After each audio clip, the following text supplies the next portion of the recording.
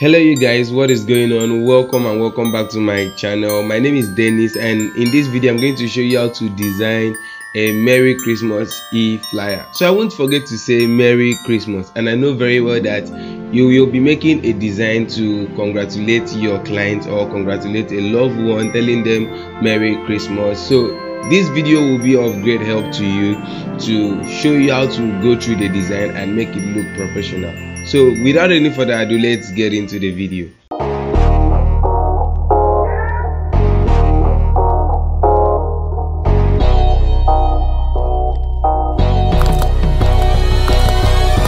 Subscribe and click on the bell so you won't miss any video. So these are the resources I'll be using for this design, and I'll be combining all this stuff to make the Merry Christmas flyer. So without wasting much time, I will start by setting my size. I will convert this to inches, and at the same time I will change here to 5 by 5 inches. Since it's going to be an flyer, it should be in an even shape like this. Then the next thing I'm going to do is to double click here to get this shape, and right click here to take out the outline and give it red color. And remember, we are working with RGB colors since our design will be posted online and not for print. So I'm going to set this to RGB red. You can see how it looks like. It looks very nice. Okay, next up I'm going to fill this background with black. So I'm going to click on interactive fill tool and fill it this way with black. You click on black, RGB black, and click on elliptical fountain fill so it centralizes this like this. But I don't want the black to be at the center. I want the red to be at the center and the black outside. Okay, then I'm going to click on reverse fill so it reverses it like this. So this is exactly what I actually want. So I'm going to allow it to be like this. It looks very cool like this. Next thing I'm going to do is to click on this Christmas tree and power clip inside. So I'm going to right click on the Christmas tree and click on power clip inside, then click on this, and it looks very cool. Press alternate on your keyboard and click on the Christmas tree so you select the Christmas tree inside the power clip. Click on transparency tool and click on merge mode and click on overlay so it looks this way. Very nice. You can adjust the Christmas tree like this. Actually, I want to see this particular part of the Christmas tree which has this flower like this. I'm going to set it to this direction. It looks very nice. Okay, and I'm going to reduce the Christmas tree again and right click before I leave so I can duplicate the Christmas tree. Remember, now I have two Christmas trees because I've been able to reduce the first one which was large and make it small. So I'm going to take the small one to this other part of the design like this so I get this look on the background. Okay, but I don't want the large one to be too visible like this. So I'm going to select the large one and click on transparency tool and click on uniform transparency so it fades into the background like this, while the small ones still remain the way it is. Okay, and the next thing I'm going to do is to power clip this ball like this. Right click on the ball, click on power clip inside and click on the shape. Then the ball goes into the shape, and press alternate on your keyboard and select again to edit the power clip. You can reduce it that way and bring it to this direction. Keep it here, click and drag, duplicate. Remember, when you want to duplicate, you right click on your mouse before you leave. Let me do it again. Click and drag and right click before you leave to duplicate. Then reduce this one this way.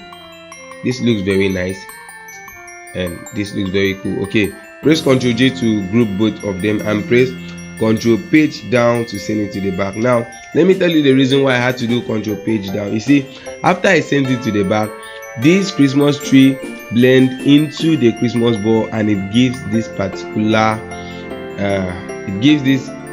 effect here, which looks very nice. But I don't want it to go into the Christmas tree so well, so I'm going to bring it to this other side and drag it out a little, and that is what I got. I like this. It looks very nice and cool. And the next thing I'm going to do is to bring in my Christmas tree again. Right click on this Christmas tree, click on power clip inside and click on the shape so you get this effect like this. Then you press alternate on your keyboard and select the Christmas tree and reduce it this way.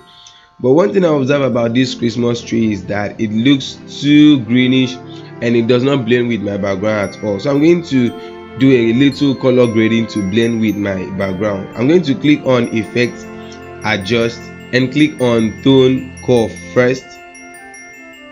Then you can adjust the tone like this. Alright, this looks cool. It begins to blend with the background little by little. Then I'm going to click on effect again, adjust, and click on color balance. Then you can now set your colors, though I've already set these colors like this, but I'll return everything to normal and set again. So I'm going to take this to red because I want my Christmas tree to be reddish, and give it a little yellow like this so it blends with the background, and take this to magenta a little. So this looks very cool. This is the setting: 44% of red and -6% that is magenta, and -6 that is yellow. So this is cool this way. Alright, and the design begins to pop out like what you are seeing. Then the next thing I'm going to do is to bring in the Father Christmas. Right click on the picture and click on power clip inside and click on the shape, so it comes to this design like this. Press alternate on your keyboard and click on the picture and bring it to this direction. This looks very cool. You can reduce it a little and leave it like this, but still the picture does not blend with the background as well. So I'm going to click on effect, adjust, tone curve to make it deep a little so it blends with the background. You can adjust this like this.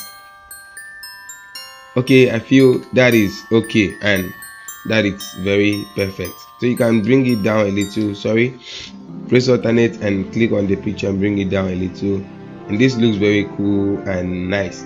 And next thing I'm going to do is to create a shape like this. Click on your rectangle tool and click and drag here. Click on shape tool and select. Remember, this shape has 4 nodes, but I need to create a curve down here only. So I'm going to click here, press shift and click this other node. You can see these other 2 nodes up here are white, while the ones I select are black. So you can click and drag like this to get this curve. It looks very nice. Give it a white color and right click here to take off the outline. Press shift on your keyboard, click on the shift and press C to centralize, and this looks very nice. Then you can bring in your brand logo to that shape like this. Press Ctrl page up to bring it to the top. Then you can place your brand logo there. Press shift and press C to centralize. So this is very nice like this. You can reduce this a little because it looks too big. Okay, this is nice. Then the next thing I'm going to do is to type Merry Christmas.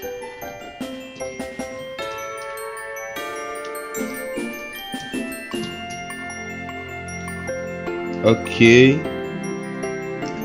so this is it, and I'm going to change my typeface to fountain free.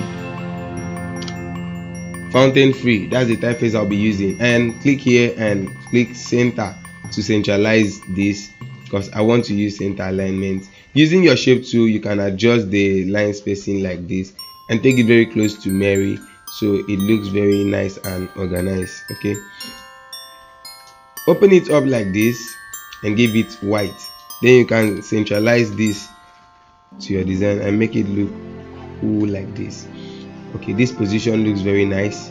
This position looks very cool. All right, then click on drop shadow tool and adjust the shadows like this. You can give it this shadow and make it look nice. Okay, fine and fine. So this is how it looks like actually. Then I'm going to type in from us all. Click on text, change case to upper case like this, and I'll give it Futura. That's the typeface I'll be using. Futura medium. I love using Futura medium because it looks a little bit bold. So make it bold a little and reduce it here. Place it here like this and give it white color. This looks very nice and looks very cool. Okay, and the next thing I'm going to do is to create this shape here down here.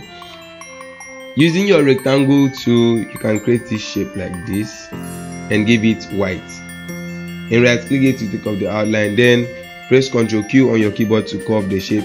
click on your shape tool and click on this particular node and press shift on your keyboard while doing this, so it remains on a straight line like this, and bring it to this edge. Then it looks very nice to give this particular effect here. Then I'm going to bring in all these icons and reduce it into this line. Press Ctrl page up to send it to the top and place it here. Then you can now put your details here. So I'll type this delight hence graphics. Okay,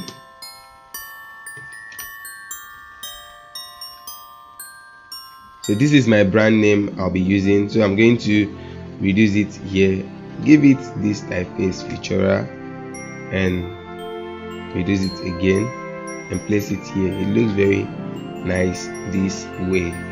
So this is the look of the design, but I still have to add a little effect to this design to make it look very perfect.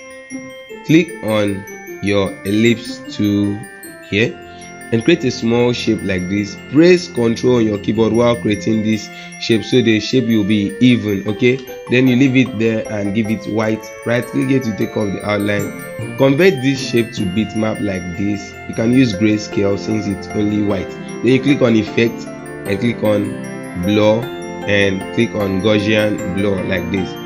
It looks very nice. You can adjust the radius a little and that looks perfect. Okay, so I want to use this to make it look like snow, so I'm going to adjust a little and feel this looks perfect. Then I'm going to make duplicates of this and make this smaller than the first one like this. All I'm going to do now is to duplicate all this to different areas of the design to make it like snow falling down, and I'll adjust the bigger ones and the smaller ones like this. Click and drag and right click before you leave.